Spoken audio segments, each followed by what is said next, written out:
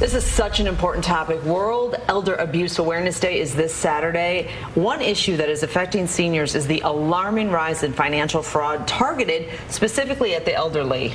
Local financial instructor Michael Masserant from the Retirement Education Foundation back with us now to tell us how we can watch out for our loved ones, how we can protect our loved ones from being scammed.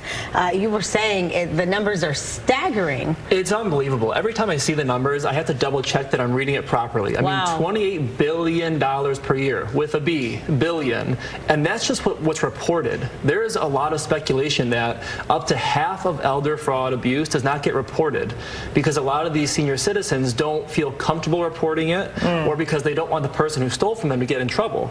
Because up to 70% of this elder abuse theft is coming from friends, family, and caregivers.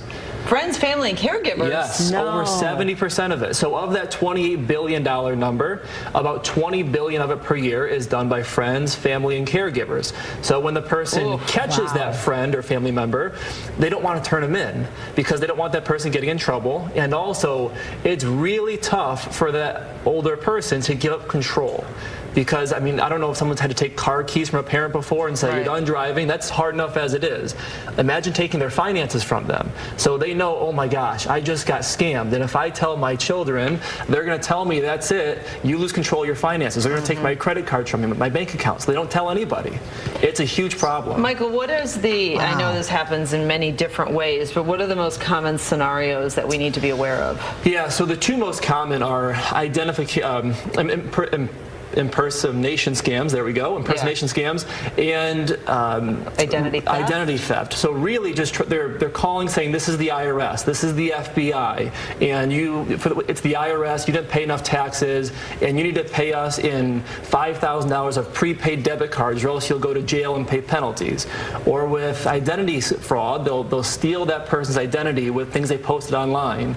They've even, they'll grab your grandchildren's information off social media, and if a grandchild's at a soccer camp, they see that from a post on social media, they call the grandparents, say, this is so-and-so from your grandchild's soccer camp, your child got injured, they need surgery, and we're not doing the surgery until you send us $10,000. What are some checks and balances that can be put in place? Is this something like a family plan? Do parents need to sit their parents down and say, look, if anything, if you get a call about my kids, call me first? I mean, what can we do to protect them? Absolutely. Trying to coach the parents and the grandparents to say, listen, if you ever get a call from a government agency or from someone claiming that I'm in trouble or the grandkids are in trouble and they're requesting money, hang up and call someone else to make sure this sounds accurate, because 99 out of 100 times, maybe even 100 out of 100 times, it's not real. It's going to be a scam.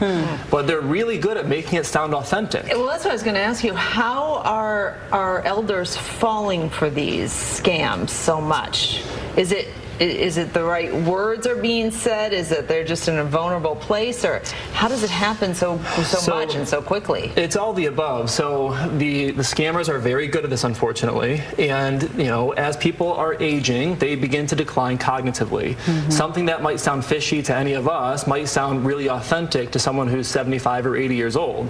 And on top of that, there are romance scams out there. People are lonely. So they get contacted by someone, they strike up a relationship with this person they believe to be as someone interested in them romantically. They start paying for them, and they can drain these people for their entire life savings. It's really tragic.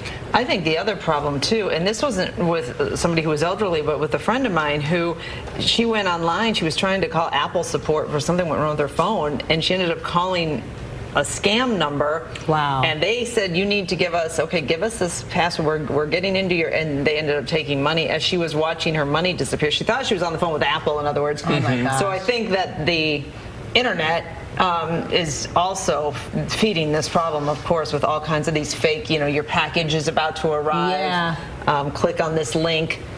And that is especially if you get contacted by a company. This is Apple or this is American Express. Say, okay, great, hang up and then call Apple or American Express back, so that you're calling their actual corporate number, not someone calling you claiming to be them. And quickly now, if unfortunately you've been scammed, what do you do? What are one of the first things you should do? Report it. Report it to the authorities. If it's a credit card, report to your credit card company. Get people involved so we can lock the accounts down, make sure that no more fraud continues to happen, and put the right steps in place.